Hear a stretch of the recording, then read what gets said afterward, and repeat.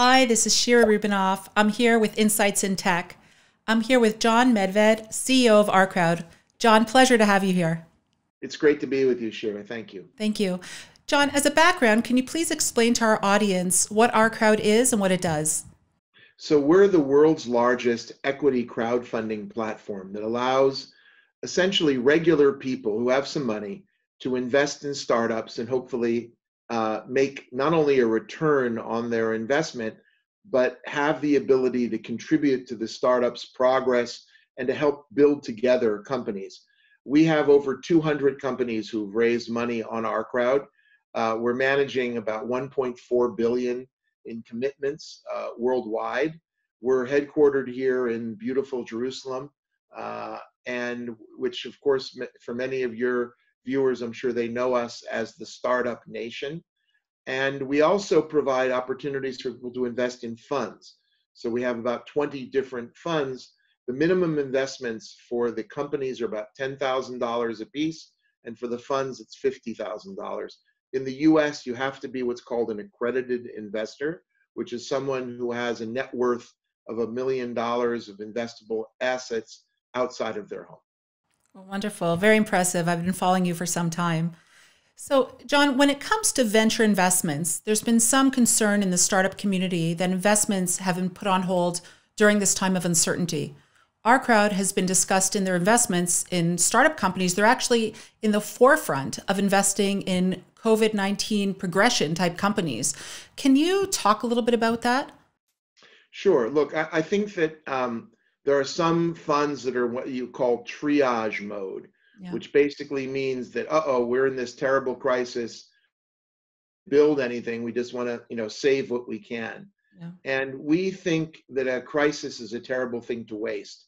There are huge opportunities that are now becoming apparent, both in companies that already had solutions for trends which are now accelerating.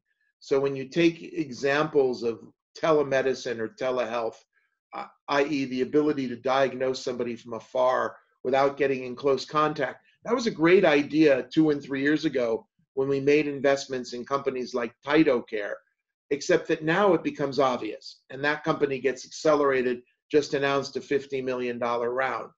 Same goes for a company like Psych Diagnostics, who are experts in doing point of care blood testing, literally taking 2 drops of blood and giving you a complete blood count in 10 minutes without having to wait days for lab results and whatnot. It was a great idea when we invested 5 years ago, except that right now, as a result of the crisis, it's accelerating. And we'll soon be offering investments in candidates for vaccines, stay tuned, as well as different kinds of testing for COVID, as well as therapeutics, and all the other areas where we feel that the new normal, as it's being described, is going to drive a lot of the digital economy forward.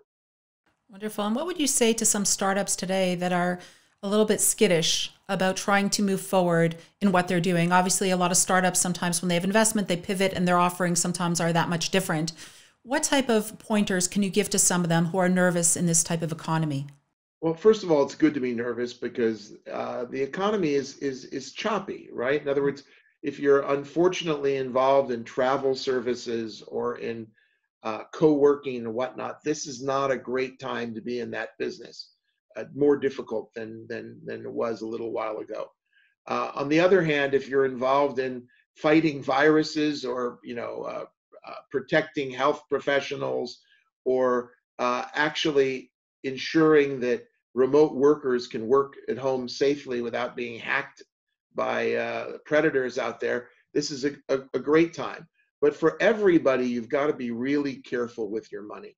Many companies need to cut their burn rates to reduce costs, unfortunately, to trim the size of their teams or to take pay cuts for those who are staying with the team so that you can make the money last longer. It turns out that the easiest money you can raise right now is the money that you save.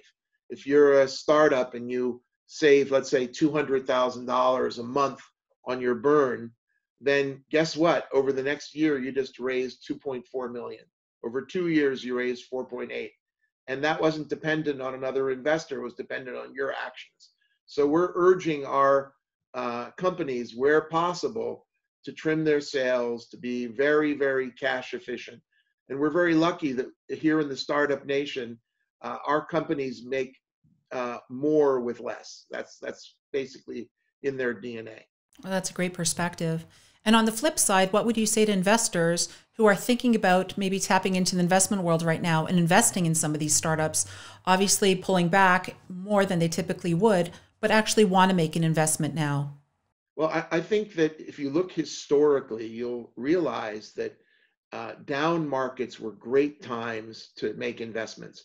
Investments, especially in startups like wine, is a vintage driven business, meaning that you don't always know what vintage is going to turn out to be great. You'll hear from a winemaker, wow, 2020, that's going to be a great vintage. You don't know.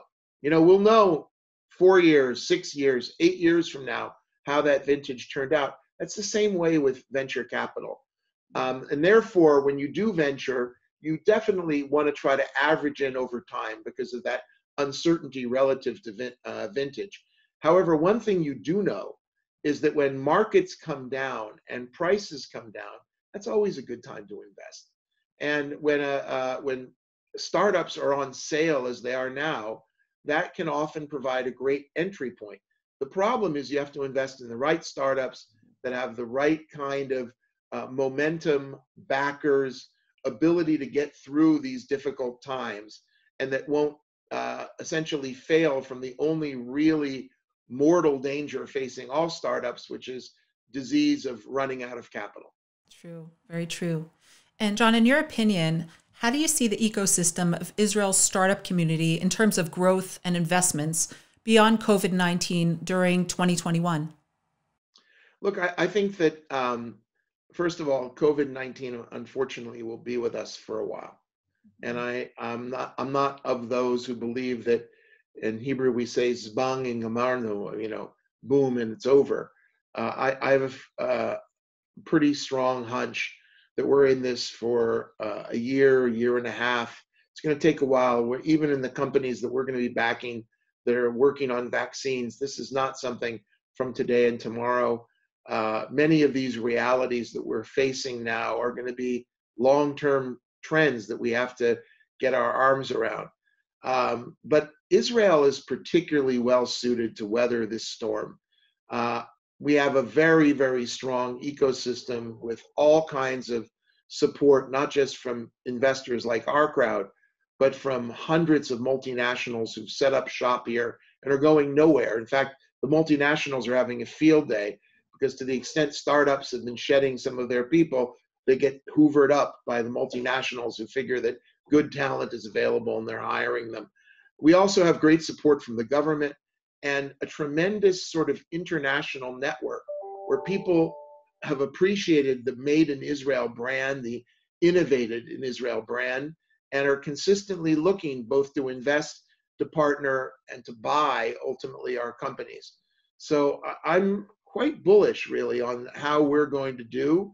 I think that it's going to be not trivial and not easy, and there will be many companies that will fail along the way. That's part of this business, right? Not everything works, but there will be great companies that are built and are essentially tried in these difficult times and will come out the other end much stronger. Well, thank you, John. It's a pleasure speaking with you, and thank you very much for sharing your valuable insight to our audience. Shira, it was a pleasure being with you, and to all of your viewers, stay safe and healthy, and we look forward to innovating together and seeing you on the other end of the process. Thank you. Look forward to speaking to you again soon.